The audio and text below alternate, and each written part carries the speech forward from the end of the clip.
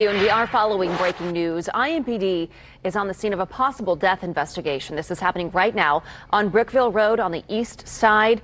News 8's Leah Hodges is there. Leah, what have you been able to find out here? Yeah, well, we just heard from the public information officer with IMPD. They said this happened just before 1:30 this morning. They received a call of someone shot here at this residence off of Brookfield Road. It is off US Route 52 on the southeast side. You can see an active scene here. Someone heard gunshots and they were unable to locate the victim. So now state police and the homicide unit, they are helping to locate that man.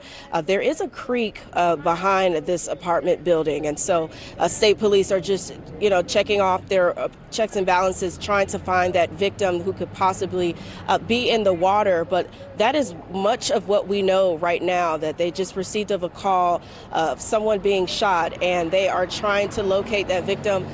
There's a lot of family and friends out here at this time. I can't tell you if they know of the victim. It's just a lot of people out here trying to figure out what took place. We're going to keep on top of this situation, so stay with us on air and online on this story. Back to you, Kylie.